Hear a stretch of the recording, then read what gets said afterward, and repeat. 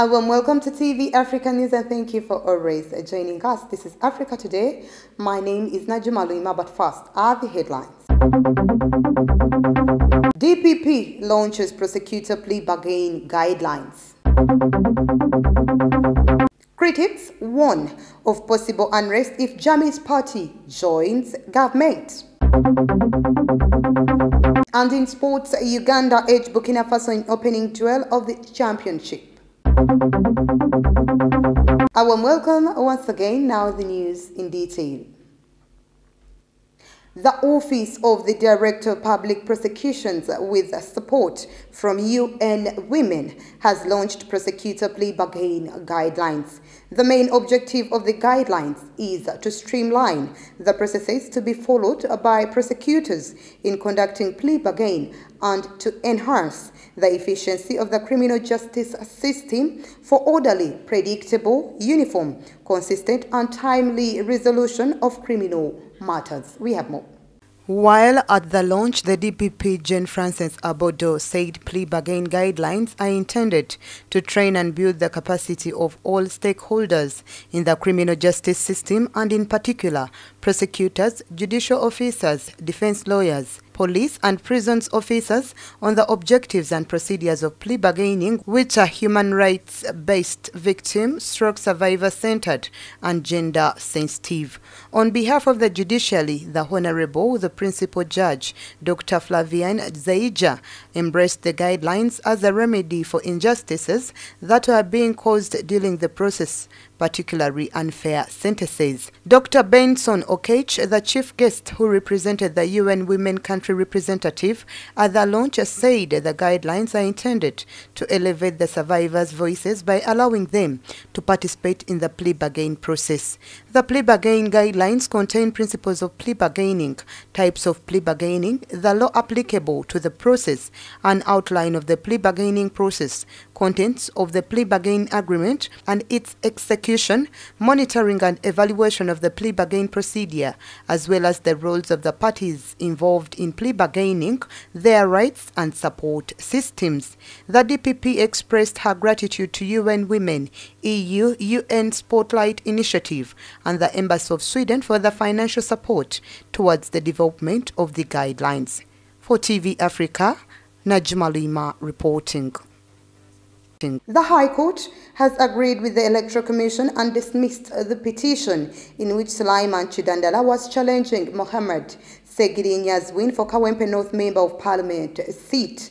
The petition has been dismissed on grounds of lack of service to the respondent Segirinya by the time he was in prison. We have more.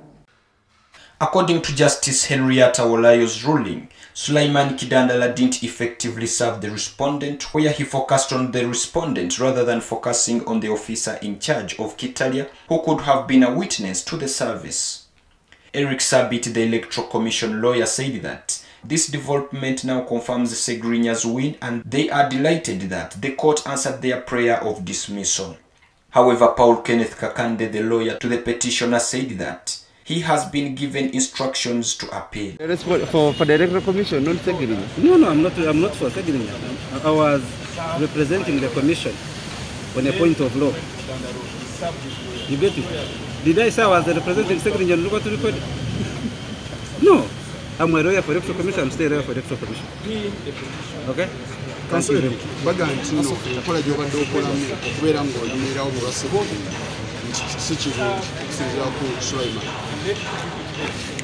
Well, he's entitled to the opinion. He's entitled to the opinion. I've been in court, I put an application, it has been decided. So, I don't know whether my conduct in court or outside, I don't know what he means. So I think he'll give you better particulars on that. No one can. Well, just sit down there with the government, but for the resort. So what? But for the electoral commission. But then I got to put the pronouncing on, or the electoral commission, Kumateka. Kubanga Boba, Ngoli, not the officers, Bumango is not used to get to the quarter from some. We are right. Don't get a call. Whether the electoral commission or one. They have a day was said in May over we are trying to take another massive Yari and the court. Kubanga does not operate a multi-court, Latin service, and Latachimani. Yeah, by the Ebirja Chidandara Simani, those you never find a news of that there is a case against him. The fundamental question is, did the respondent know, or does the respondent know that there is a case against him? Because election petitions take a course of investigation. It is an inquiry. It is not a normal case. It is an inquiry. So the inquiry should be, does the first respondent know that there is a case against him? Do you want us to believe that the first respondent does not know anything about this case? The Supreme Court said effective service is when the other party knows that there is a case against him. Once that party knows that there is a case against him, it is effective service. And that's what we do. So if you want me to believe that the first respondent is somewhere in Bahamas and does not know that there is a case against him, I'm not particular. Chidandala, who came second with 7,512 votes, dragged Segrinya, who won the seat with 41,197 votes to court for lack of the required academic qualifications, but the Electoral Commission asked court to dismiss the case, since Segrinya, the beneficiary of the election, was never served with documents to challenge his election. Meanwhile, Segrinya, who never appeared in court but rather was at Masaka answering charges of being involved in the Masaka district massacres, has been remanded to Kitalia together with Makindye West Member of Parliament Alan Sewanyana on 3 counts of murder and 1 count of attempted murder. Let's go for a very quick short break. We will be right back.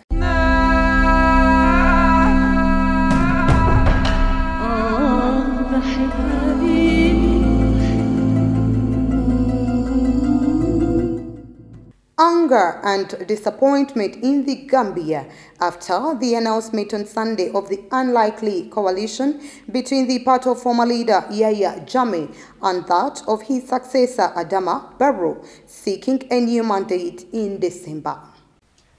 According to Hamid Adiomo, editor-in-chief of the New Day newspaper in Gambia, human rights defenders see this coalition as a betrayal to the victims of Yahya Jammeh's 20 years of rule. Hamid Adiomo retaliated that people should not forget that this is the party that decided at that time and held the position that Barrow will not be president of Gambia, adding that this was a party that actually brought the country to its knees and it was ready if it had the opportunity to burn the country down. The agreement stipulates that Jammeh's APRC party will be part of Adama Barrow's next government after the December 4th elections. The party's spokesman also spoke of a possible return of its leader. Hamid Adiomo added that the members of the APRC themselves do not want Jammeh back in the country because towards the end of Yahya Jammeh's reign, he was already turning against his friends and his own associates. Critics fear that the alliance between the APRC and the NPP will deny victims their right to justice. Around 18 million Moroccans are expected to cast their ballots in pivotal legislative and regional elections on September 8th amid strict safety guidelines for campaigning parties as the North African country grapples with the new wave of COVID-19, driven mainly by the Delta variant. The political parties are going to streets in small groups of a maximum of 25 members and have intensified their campaigns on social media following the restrictions imposed due to the pandemic. In addition to changes in the way the parties campaign, the pandemic has also been one of the main concerns of the voters who are hoping the elections can bring changes and help to overcome the economic crisis deepened by COVID-19. COVID-19 has caused many young people in Morocco who can't find a job to migrate as an option to fulfill their dreams and have a better life abroad, even if that means putting their life at risk. Lack of work, clients and financial support, that's what the pandemic has made for Fatima, a 41-year-old widow and mother of 4 children who runs a beauty salon in Saleh, a city located near the capital. For political analyst Mustafa Yassin, the Moroccans and especially the young people are betting on these elections in order to open new horizons. Today, Wednesday, voters will choose the 395 deputies to form the House of Representatives and 678 seats in regional councils. Moving on, Guinea's opposition leader Cellou Diallo has welcomed the coup against the country's President Alpha Condé and said that he was willing to work with the junta, a major endorsement from the political class for coup leader Mamadi Doumbouya. We have more on this report. In a press conference on Monday, opposition leader Cellou Diallo said that the National Committee for Rally and Development can count on the support of the National Alliance for Change and Democracy in the effort to build a peaceful democracy in their country. He added that this was an opportunity to pay tribute to all Guineans inside and outside the country whose mobilization contributed to the fall of that dictatorship, and to honor the memory of those who made the ultimate sacrifice for the advent of September 5th, 2021, the date of the coup. But the West African faces major political uncertainties regardlessly. The military has not revealed a broader plan for governing the country other than an announcement to replace regional governors with military commanders. Some fear that the coup will mark the return of military rule to Guinea, a country that's no stranger to volatility. Mamadi Doumbouya, a former French army officer, cited poverty and corruption as justification for his coup. Away from that, South Africa's Electoral Commission on Monday pushed forward the planned local election after a court ruling that directed the vote to be postponed due to the ongoing health crisis. Initially scheduled for October 27th, the vote will now be held not later than November 1st. This latest change is widely seen as a lifeline for the embattled African National Congress, which still has hundreds of candidates who have not registered yet. ANC has been battling a recent protest from its staff members who demand their delayed salaries. Vying candidates who previously had until August 23rd to declare their interests have been given an extension. South African President Cyril Ramaphosa, who heads the party, hailed the decision on Monday after meeting with party officials and said that this was in line with the constitutional and legal framework. In July, the Electoral Commission had asked the courts to postpone the elections until 2022, fearing that the COVID-19 pandemic would jeopardize the fairness of the vote, especially for minor parties. The ANC supported the request, while its main rival, the Democratic Alliance, strongly opposed it. The Constitutional Court finally rejected the appeal on Friday, ordering the elections to be held between October 27th and November 1st. In our business news today, Congolese President Felix Tshisekedi will wrap up his two-day official visit to Turkey on Wednesday. Tshisekedi was received at the presidential palace in Ankara by his Turkish counterpart Recep Tayyip Erdogan on Tuesday.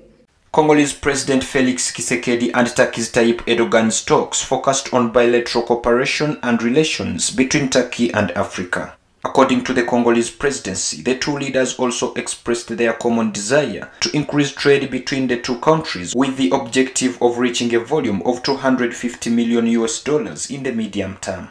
Turkey has increased its presence in Africa in recent years. The number of Turkish diplomatic missions on the continent has increased from 12 in 2002 to 43 this year. The country's national carrier Turkish Airlines serves 53 passenger destinations in Africa in 2021, up from 18 in 2011. Turkish interests in Africa include trade, investment, culture, security, military cooperation, among others. Tshisekedi and Erdogan also discussed the preparations for the third Turkey-Africa summit expected to be held in October this year. In our health news today, the Ministry of Health has started installing tracking devices in more than 300 ambulances from all referral hospitals. The ministry procured an international firm from India to take on the exercise. The company, whose names were not revealed, has so far installed the devices in 5 ambulances before rolling out to other regions. While receiving an ambulance from Intergovernmental Authority on Development for Tororo District yesterday, Mr. John Baptist Nambohe, the Commissioner Emergency Medical Services, said the move aims at reducing misuse of government vehicles. He said that they will be able to minimize mismanagement, especially when they are supposed to work on emergency response at a certain referral hospital, adding that the device would also monitor fuel consumption. Ms. Lucy Daxbacha, the Intergovernmental Authority on Development head of mission to Uganda, said they decided to support government to fight the spread of the COVID pandemic. As of 5th September 2021, Uganda has registered 120,714 cases of COVID-19 with 3,061 deaths and has administered a total of 1,476,526 doses of vaccines.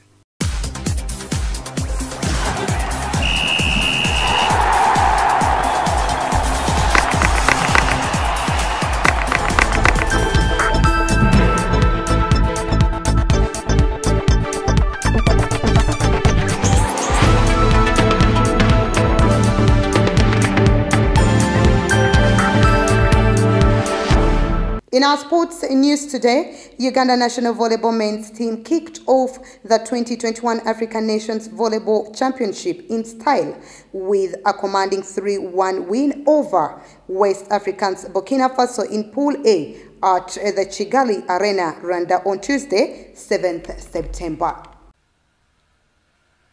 Uganda national volleyball men's team won 3 of 4 sets, played 25-15, 25-18 and 25-13 as the West Africans managed to take over one set of 26-28. The East African representatives served off the game brilliantly with a great performance in the opening 2 sets, 25-15 and 25-18. Burkina Faso rallied back to pull back and recover with victory in the third set of 26-28 and force a decider that Uganda easily won 25-13 to record the opening win at the championships. Uganda head coach Shira Omuriwe Buyungo saluted the charges for the brave performance. Uganda will face East African neighbors Burundi in their next game on Thursday 9th September 2021 before winding up with the hosts Rwanda as the quest to qualify for the quarterfinals intensifies. The top 2 teams from each group will qualify for the quarterfinals. The African Nations Volleyball Championships doubled as the 2022 World Championship Zone qualifiers. Now, before we end our news bulletin, let's take a recap of our top stories. DPP launches prosecutor plea bargain guidelines. Critics warn of possible unrest if Jammeh's party joins government.